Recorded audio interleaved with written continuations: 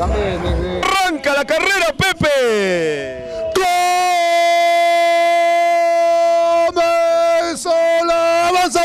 Avanza. La libre, la categoría libre. Desde la provincia de Espinar. Siguiendo la transmisión, la señal en vivo a través de las diferentes plataformas. La última, la categoría libre. El pelotón está juntito, pegadito, Franklin. Sí, señor, como siempre en cada inicio de competición, siempre el pelotón aparece junto, pero después ya veremos cómo es que se va distanciando, se va diferenciando el que tenga más soporte físico, el que tenga más soporte también emocional. Esta competencia, 10 kilómetros para la gloria, a casi 4.000 metros sobre el nivel del mar, llevando la transmisión a través de las diferentes plataformas. ¿Por dónde estamos, Franklin?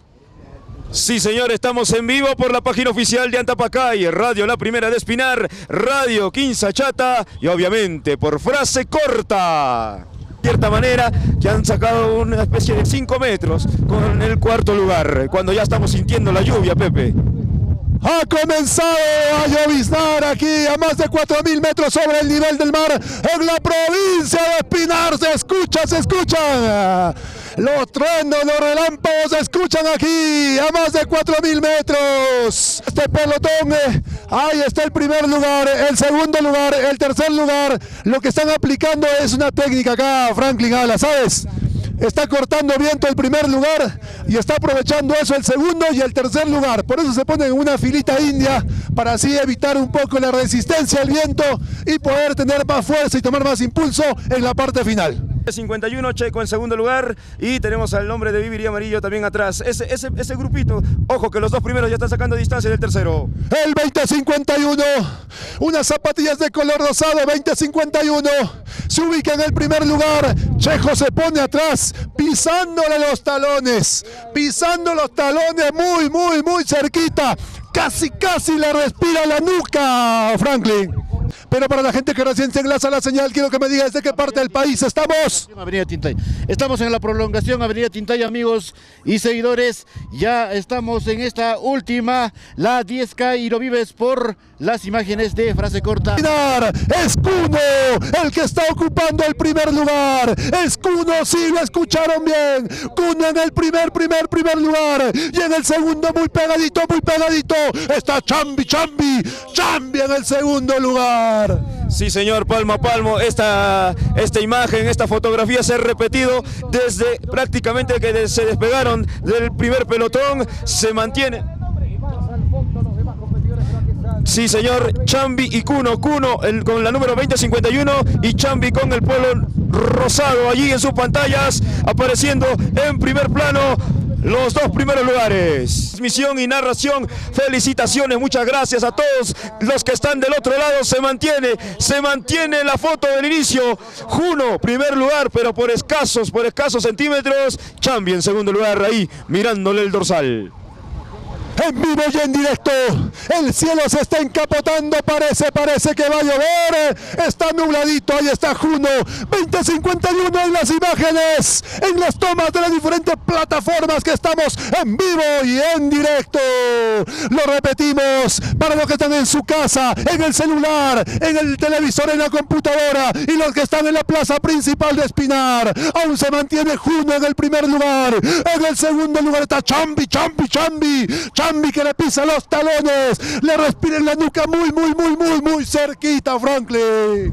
Sí, señor, todavía no se atreve a rebasarlo. Juno mantiene la ventaja, impresionante el ritmo que tienen ambos y se ha mantenido. ¿Ya cuánto tiempo? Unos 5 minutos, unos 10 minutos están allí en ese ritmo, custodiándose entonces, pero vamos a ver, en cierto tramo, lo que es el cansancio, lo que es la pesadez, debería pasar factura para quizás cambiar la imagen que estamos viendo desde hace un momento. Un gran aporte, María Mercedes, el tercero es Michael Velásquez, entonces el hombre que tiene allí la prenda amarilla, Michael Velásquez, gracias a María Mercedes. Pexa Gas Espinar dice, buena narración el Pepe.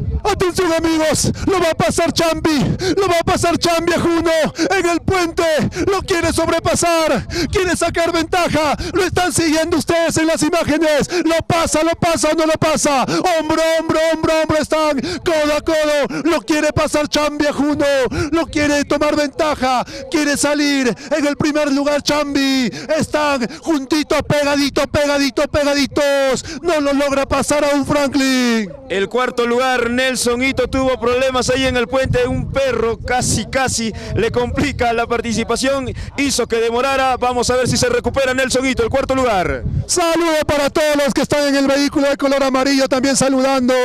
Aquí es donde yo digo, aquí es donde las piernas queman, donde se siente el cansancio, aquí en la pendiente, en la subidita, aquí se siente el agotamiento, pero Juno y Champi no lo sienten así, ellos mantienen el ritmo, ellos siguen a una misma velocidad. Champi, atención, a ver, Champi lo acaba de pasar a Juno, lo acaba de pasar, señores y señores, lo está dejando aproximadamente por 1, 2, 3 metros Franklin, me quedo sin garganta, pero seguimos aquí. Seguimos, señores, y falta bastante recorrido y Champi ha cambiado. Era cuestión de tiempo de que asume ese primer lugar, estaba muy cerca de Juno y ahora está sacando algo de ventaja. Vamos a ver, señores, a ver si Juno está guardando algo de energías para sacar después. También hay que estar atentos con el tercer lugar, que se trata de Maicol Velásquez. Nelson Ito todavía no aparece en escena. Y Juno se ha quedado un poquito relegado, el tercer lugar. Sí, ojo que Velásquez ya sobrepasó a Juno, Velásquez ya lo pasó a Juno, señores, atención entonces, Velásquez viene remando, ojo ahí, y Champi sacando ligera ventaja también. Lo dijo Franklin, lo escucharon ustedes. Velásquez el que ha ocupado ahora el segundo lugar. Y Champi sigue a paso firme en la primera ubicación.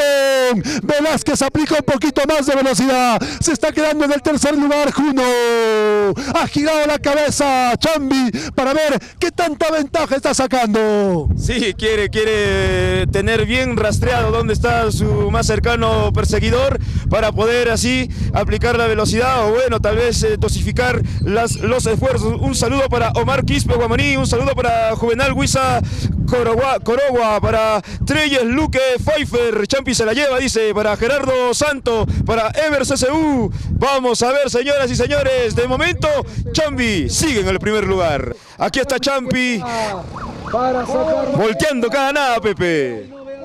Champi, era Champi, me dice, ya está Champi, no se preocupen, ahí está Champi en el primer lugar, avanzando en esta bajadita, aumentó un poquito de velocidad, es Champi que está liderando la competencia de los 10 kilómetros de gloria, vamos Champi, y Velásquez también, lo vemos aplicar un poquito más de velocidad Velásquez, apurando el paso Velásquez, y muy al fondo también está Juno, el que estaba en primer lugar, ha pasado al tercer lugar.